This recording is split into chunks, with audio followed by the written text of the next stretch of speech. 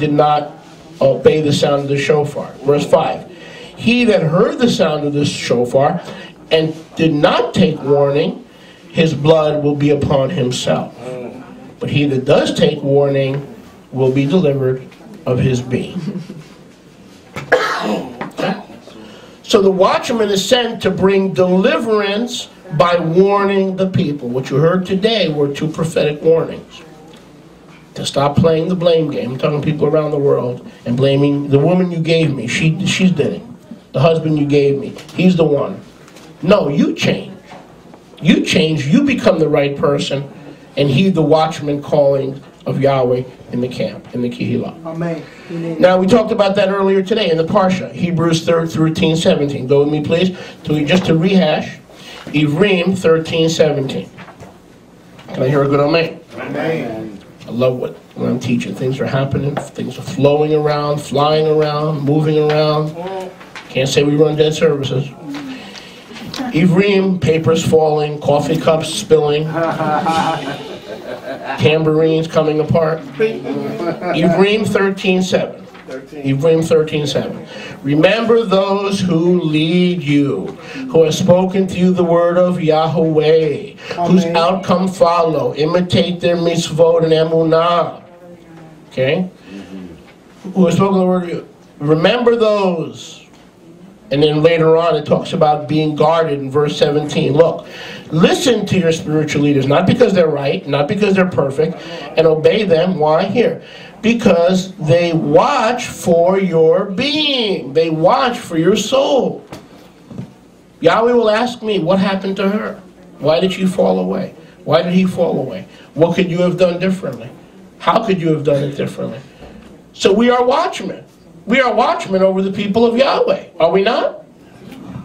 So when I go to be with Yahweh, he's going to ask me for each one of you. What about her? What about him?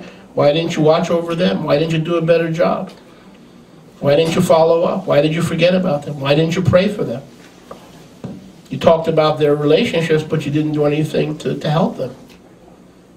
Can I hear a good amen? Amen. So the spiritual teachers, leaders, are watchmen over the flock.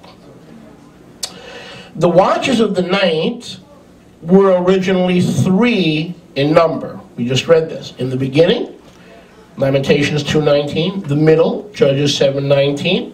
The morning, Exodus 14:24. We just gave examples, which extended. Well, let's not cover that. However, in the Brit Hadashah, we read of how many watches? 4. So the question is, if the Jewish people didn't introduce the 4th watch, who introduced the 4th watch? Yahshua. Not 3. I don't think the rooster crowing was considered an efficient way to tell time. Matter of fact, I'm going to prove it. Even though morning prayers in Judaism to this day, those of you who are familiar with Judaism or are about to become familiar with Judaism, the morning prayers contain a blessing, and it is to be said when one hears the rooster crowing. And it goes like this. Blessed are you, Yahweh Elohim, who gives the rooster understanding to differentiate between day and night. Hey! Blessed are you, Yahweh Elohim, the King, you give the rooster wisdom to differentiate between the days and the night. The Sakve. What's it called, Danny? Sakve. Shachve. Sakve. Shachve. You sound like Rock'em Sock'em Robots. Danny, see a nice Yiddish cup from Israel. And this guy's got, no, you see why I'm his friend? I need him every once in a while to tap into that flow. So the prayer is found in the Jewish prayer book in the morning service.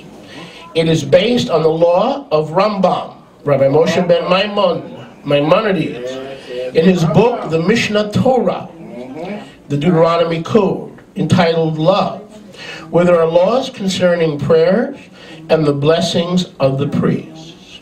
No association is made between the crowing of the rooster and the time for blowing the shofar. The question of time is vital in Judaism and would never be left to an arbitrary method like roosters crowing. Hebraic culture is all about time. Yeshua came at the set time. The Ruach HaKodesh came at 50 days during the counting of the Omer.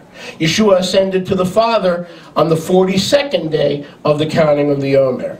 The resurrection of the Son of Yahweh took place on the second day of the counting of the Omer. So everything is done in times and seasons, which is key and which is crucial for Hebraic reckoning. In Hebraic reckoning, we don't remember the beginning, the birthday. We remember the day of one's blessed memorial and passing. We reckon our days as from the passing of Yeshua. So many years from the passing of Yeshua. So many years from the passing of the Messiah. Never from his birth. Only the heathens emphasize birthdays. You want to have a birthday cake? Hey, don't tell me. All right? That's between you and Yahweh. But don't emphasize birthdays. All right? Because that's not Hebraic culture. So time is key to understanding the word of Yahweh. Because all the Moadim are centered around what? Time and timing. Without timing, we can't even celebrate the Moadim, the Shabbat. What is the Shabbat? The seventh day of the week. It's all about timing. Timing. All about timing. No timing, no Hebraic culture. No timing, no Bible. So do you really think Yeshua and the leaders of Israel would trust timing to such an unreliable animal who's got his own mental hang-ups and his own mental problems? You know, roosters have problems. Roosters have mental problems. And I can prove it to you. And I can prove to you that, because I'll prove it to you in a second. Okay? So do you really think the entire nation of Israel would begin Shavuot when they heard the cock crow? Do you think they'd come to the Pesach? Oh, I heard the cock crow, you can come to Pesach. No. Shofar. Did you hear the voice of the cock? Pesach has begun now. Israel is too smart. Israel is too word-focused, word-centered, to develop their whole life and their whole culture around a rooster crowing or a rooster not crowing. Turned to your neighbor and said, don't crow on me right now, please. Not now anyway. Wait till the wine comes out. Baruch Hashem Yahweh. So according to the Bible, the sun and the moon are given to man. Remember I told you I don't know the reason for this message. Just let it go. The sun and the moon are given to man as instruments for timing, for fixing time. Yahweh never gave roosters in Genesis chapter 1. Amen. If you read carefully Bereshit chapter 1, you will see that the roosters were not hung in the sky to help us determine the times and the seasons. We have the greater light, the sun, and the lesser light, Hayareach, the moon, to give us times, Moadim, fixed, appointed seasons. Yahweh left nothing to happenstance. Yahweh left nothing to circumstance. Yahweh left nothing to roosters, because he did not hang a rooster in Genesis chapter 1. To determine the time Yeshua would go to the cross, and thus subsequently rise, and thus subsequently ascend, and thus subsequently return, all based around the cock-a-doodle doing of a shmekel, or whatever that idiot rooster goes, Yahweh doesn't do that. You understand what I'm saying? Turned to your neighbor and said, I can't believe he's using Yiddish. There is no rooster in Genesis chapter 1. You could read it even in the Jerome translation. You could even read it in the Latin. You won't find the rooster. So you're going to tell me Yeshua came and he said, when you hear the rooster crow 3 times, don't worry about it. You'll have denied me already 2 times. What kind of a watchman is that? The only thing that kind of a watchman does is lay eggs and poop. It's not a watchman. That's not the kind of watchman Darrell was telling us that Yahweh was raising up. Roosters don't lay eggs. Exactly. He applies. Okay. So the moon and the sun are how we fix our times. Can I hear a good amen? Amen.